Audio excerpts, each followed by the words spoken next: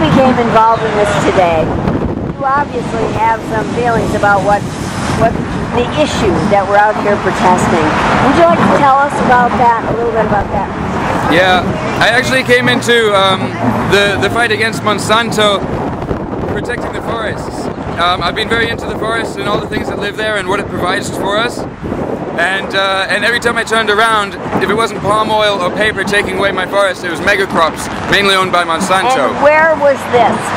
It's happening all over the world. But where were you when you saw it happening to you? India was a big eye-opener for me. I think I'd seen it before then, but when you get to India and you realize how much GMO and how much glyphosate is being used and how many people are having their farms stolen, it really hits home. And a lot of them are committing suicide because they're so poor, they have no way to farm and feed their families. Monsanto and other corrupted companies will put the families in the position where they need to take the seeds, make a deal, put them into debt. It's a deliberate, absolute deliberate equation happening again and again and again.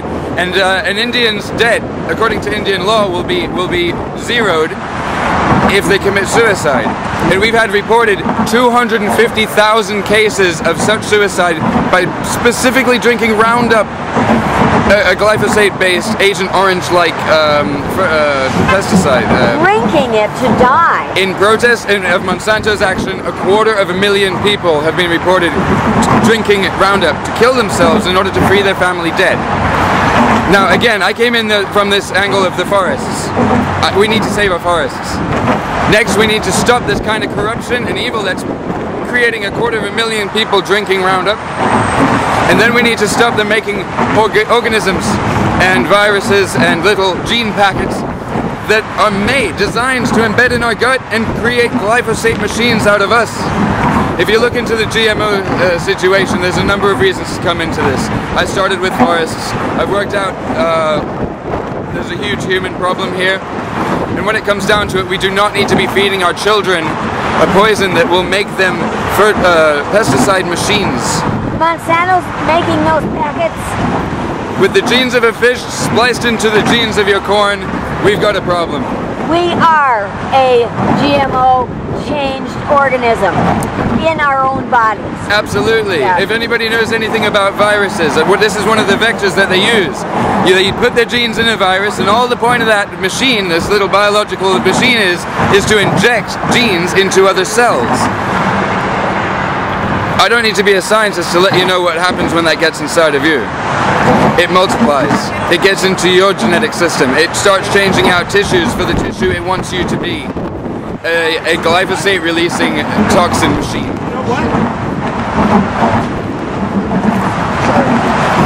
Alex, where were you in India? What place? I was in Tamil Nadu, and right there they've got a hell of a problem. It's chemical everything. Pronounce it more slowly and tell me if it's in South India, North India, Middle India. It's in the southeast of India. The Tamil people live there. It's not as Hindi as the rest of the place. It holds almost a richer culture. I just want to say it's an absolutely beautiful place. Tamil Nadu. Tamil Nadu. Okay, how did you happen to be there? I happened to be there on expedition.